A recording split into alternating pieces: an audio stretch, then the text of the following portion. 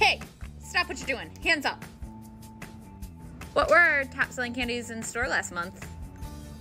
Slowly. I'd like to start out by wishing every parent out there a happy back to school week. We made it. And coming in at number 7 on our list of best-selling candies for the month of August, Smarties Mega Lollies. Coming in at number 6 on our best-selling list in store are these giant gummy bears. These actually sell way better in store than they do online. Coming in at number 5, this one always seems to be somewhere on the list, Coffee Crisp. We love our Coffee Crisp in Western New York. Almost unbelievably coming in at number 4 on the list, Zagnut Bars. Now these numbers are heavily inflated by one of our loyal local customers who really love Zagnuts. Coming in at number 3 is freeze-dried candy. Pretty much any freeze-dried candy remains immensely popular.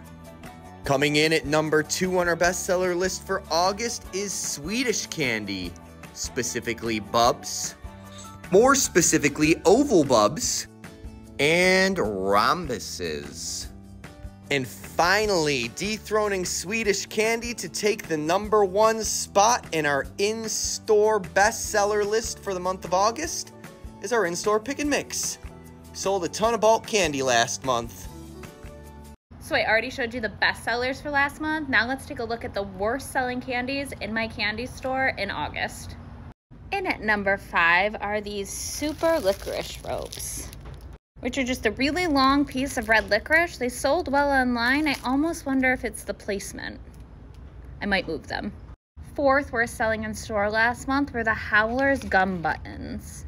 It's likely just because they're a new candy that people haven't seen before, but these are super sour bubblegum buttons. Our 3rd worst selling item in store last month were the Chewits fruit salad. It may be because our customers aren't used to seeing fruit salad flavored candy, but they're good. They're kind of tropical.